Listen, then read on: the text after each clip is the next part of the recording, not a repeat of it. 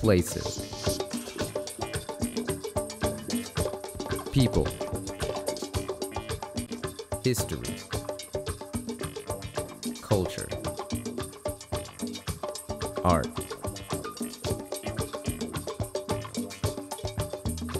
The 7 C's, an ECU student production.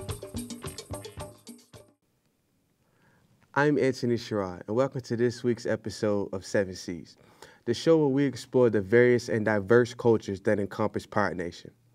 Today, we continue our journey into the country of Italy. To help us do that, we're joined by ECU Italian teaching professor Anthony Viltro, who is here to enlighten us on Italian culture. And later, we'll be joined by ECU professor in the Department of Cinematic Arts and Media Production, Rudy Chu. How you doing today? I'm good, thank you. Thank you for joining us. So you were born and raised in Ohio. Yeah. And you studied Italian language at Ohio State University. Yes. What got you interested into the Italian language and culture? Well, I really wasn't interested at all coming into college, but for my major, you have to take some sort of a foreign language requirement. And so I picked Italian because I have some Italian heritage in my family. And I just ended up really enjoying the classes, and I did some study abroad and was hooked and decided to get my major in Italian.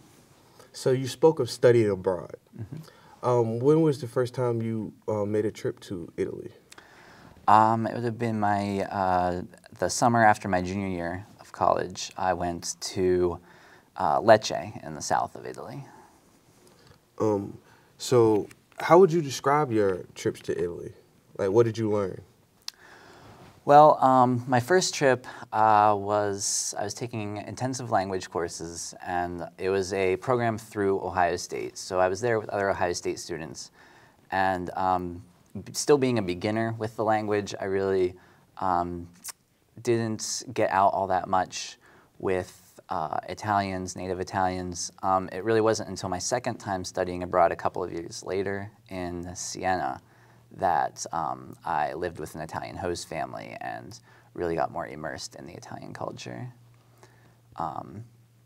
That's really a great way to experience, what the typical Italian family goes through, getting those home-cooked meals, and as well as making other Italian friends my own age. So actually living with the Italian family, what is your perception as a whole about the Italian people and their culture? Well, just like probably many Americans, think the family is a very tight-knit unit. However, contrary to what most people, I believe, think is that the families in Italy nowadays are a lot smaller. You don't have the huge families with tons of kids. The family that I stayed with, for example, only had one kid, and maybe every once in a while the uncle would come over for dinner, but it wasn't that great, big, huge, loud ruckus every day with massive family dinners or anything. There are several historical places. Where's one that you would take a class or something that you had the opportunity to? I think that, for me personally, Florence is my favorite. It's really rich with Renaissance history, which is more. I know a little more about the Renaissance, and so taking a class there, we could explore a lot of the architecture. There's the museum, the Uffizi Museum, which is the largest museum in Italy, and it's where you can find many of Leonardo, Donatello's work, all the real great works of the Italian Renaissance, really. Florence was the political powerhouse of Italy for so long, especially through the Renaissance, and so there's a lot of old political buildings there. And the Florence City Hall, the building that would be the City Hall, now was in the Renaissance the palace for the Tuscan Republican government. Italy is broken up into 20, I believe it is, regions, similar yes. to how the United States is divided into states Exactly. with each capital. As you travel from region to region, are there any distinct characteristics between the people living from region to region? Absolutely.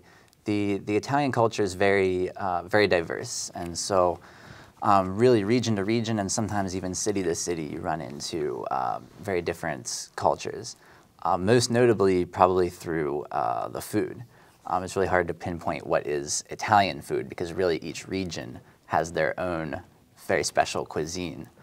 Down south, you might eat a lot of fish. For example, fishing is really big down there. In Tuscany, wild boar is the most common food.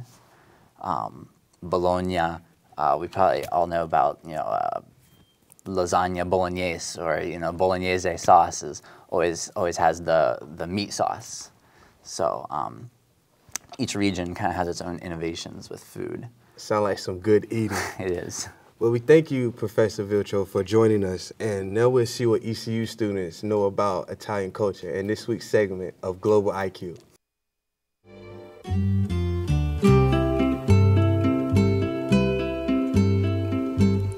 Ho sbagliato tante volte ormai che lo so già. It's a very cultured country. Berlusconi is their leader. A lot of beautiful women come from Italy. Well, I know Rome is the capital of Italy. They speak Italian. I know like some of my family members went over there for the military and got stationed there, and they say they love it. It's a beautiful place. So I wouldn't mind going there one time. It's very relaxed. They say Italy's actually the trendsetters. They actually start a lot of the trends that end up coming over here a few years later. I'm Italian myself. It's a lot of home cooking. A lot of the cooking's a big thing of Italian culture. I take pride in that. It's very family-oriented, food-oriented, and it's very open. I feel that there is nothing that's not talked about there. They love to eat. As far as looking at the architecture, pictures and so forth of Italy, you can tell that there's a lot of famous painters, artists, sculptors and stuff like that, because they have a lot of diverse and very, very detailed sculptures going on over there.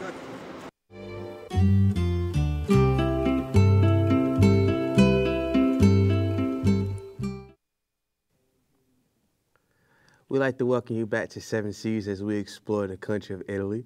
We're now joined by ECU Professor Rudy Chu, who is also an independent filmmaker. So we're going to be discussing Italian Neorealism cinema. Right. What is the historical importance? Okay. The term Neorealism actually, of course, means new realism. Was first used by an influential Italian film critic at that time named Umberto Barbero, all right, and in 1943.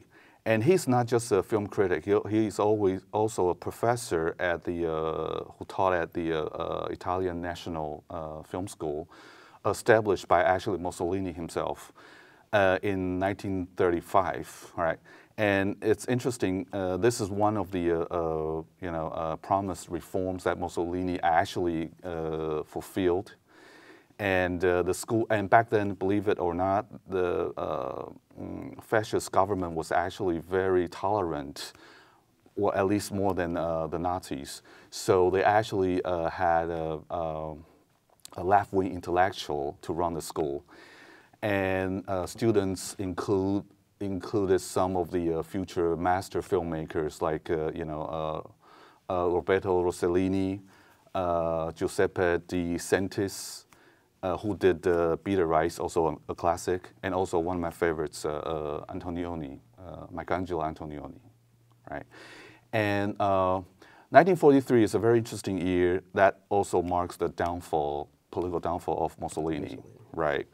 And back to the professor, Barbero. Barbero actually attacked the Italian cinema at that time for its refusal to deal with some of the serious pressing social issues such as poverty or social injustice. So he turned and looked at the earlier French cinema. Now we can label them as French poetic realism, and also the films like you know, The Grand Illusion made by Jean Renoir, okay? And then so those films become the new models of Italian Neorealism. And actually some of their students later works very closely, like Michelangelo or Visconti, work very closely with Jean Renoir, right? So, and the first film of Italian Neorealism was probably Visconti's 1943 masterpiece, Ossessione, which can be translated as Obsession. Yes, sir. A lot of people believe that this is the best film version of James Cain's The Postman Always Rings Twice. Okay.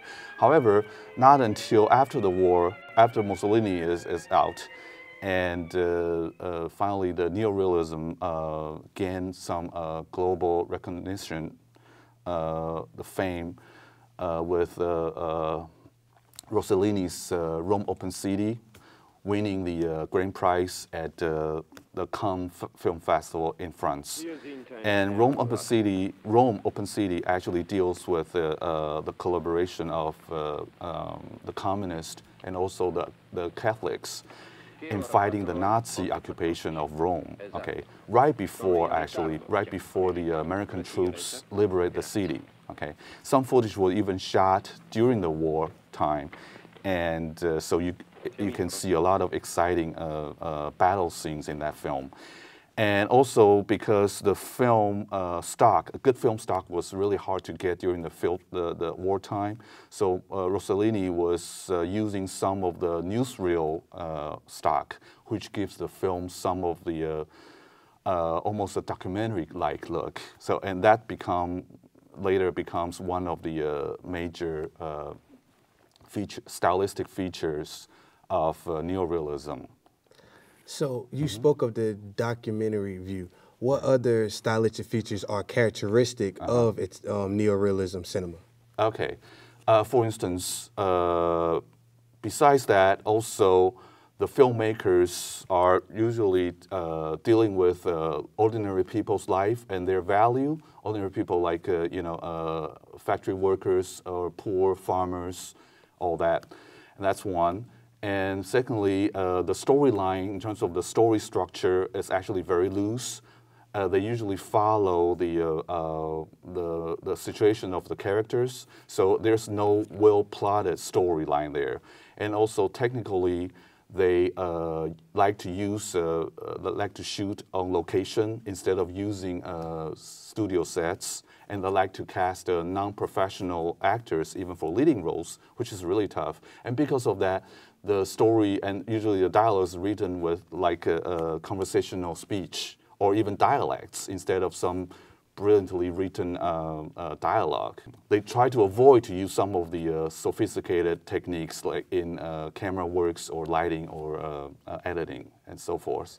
So the style now becomes a very simple but very powerful, almost styleless style that can be used later, with by a lot of filmmakers. And to that effect, what impact has Italian neorealism cinema played on filmmaking today? Okay. Chinese filmmakers, for instance, they're using that kind of style. And even right after neorealism, you have Indian neorealism coming up. And also some of the French New Wave filmmakers admitted that they are greatly influenced by the style. You know, people like François Truffaut or Jean-Luc Godard. So the impact was really, really great. Later, I can show you a clip made taken from a neorealist film called The Bicycle Thieves by De Sica. And it deals with the story of after-war Italy, a small family, a young father, a mother, and their little boy. And the father needs to get a job. To do that, he needs a bicycle. So they pound the only worthy thing in their family, which is a bed sheet, an old bed sheet. And he got the bicycle. He gets the bicycle, start to work, and then right away the bicycle is stolen by a group of bicycle thieves. And near the end of the film, so the whole film is about, basically it's the father and the son trying to find the bicycle. And at the end, of course, they couldn't get it back. So the father, of course, tried to steal one and gets caught right in front of the son and being humiliated and all that. Thank you for joining us, Professor No, thank you Chu. very much. Thank you. And we'll be right back after this announcement.